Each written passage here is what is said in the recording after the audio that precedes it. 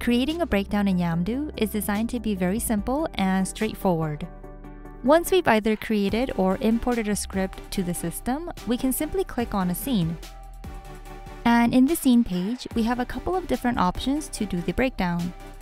If we scroll down, we have all the different breakdown categories to choose from. And we'll be able to manually add elements like props.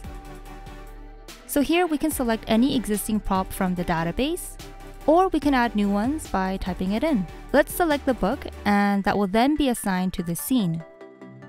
The other option is to tag elements directly from the screenplay, and we can do this by going into the Show and Tag Screenplay area. Now we have a screenplay in front of us to start tagging. So if we highlight the old map, we'll have the option to select the type of element this will be, in this case, a prop. Then we can link it to an existing element. And we can even select the option of tagging the element in every scene that it's mentioned. Now we can see that the old map is also added to our breakdown section with the book that we manually added. And because Yamdu is so dynamic, this old map here will then immediately go to the relevant department. So if we head over to the production design section, we'll see everything that's been tagged in the script so far.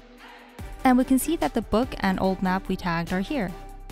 Clicking on the old map will lead us to this page, where the production team can then suggest various options for the item.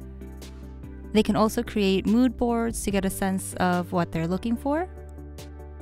And eventually, they'll select a physical prop that will be used for the scenes. That was how to do a script breakdown in Yamdu. Stay tuned for more tutorials.